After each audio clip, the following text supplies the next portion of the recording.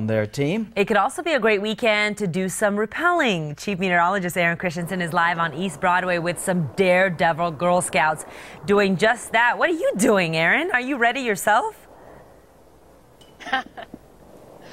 No, Stella, I am actually going to be staying on the rooftop here, but in order to be allowed on top of the scaffolding, which is on top of 5151 East Broadway, they wanted me to get entirely geared up just for safety purposes. So that is what we're doing up here. And we do have a couple of folks up here. This is Dale. He is going to be rappelling down the side of this building, 17 stories, in a couple of minutes, just to kind of show you what our Girl Scouts of Southern Arizona will be taking on tomorrow at the Go Over the Edge event. Now, we do have a camera that's on the ground as well. We kind of want to give you that perspective of just the magnitude of what these Girl Scouts and their supporters are going to be doing. So you can see the 17 stories. They are going to be rappelling down the side of the building, 76 in all. You can certainly come on out here, cheer on your Girl Scouts and supporters, and even sign up to do the event for next year. The event is tomorrow. It runs from 9 o'clock to 5 o'clock. If you're going to be out here, think water, think sunscreen, okay? It's going to be the warmest day of the year so far, with an afternoon temperature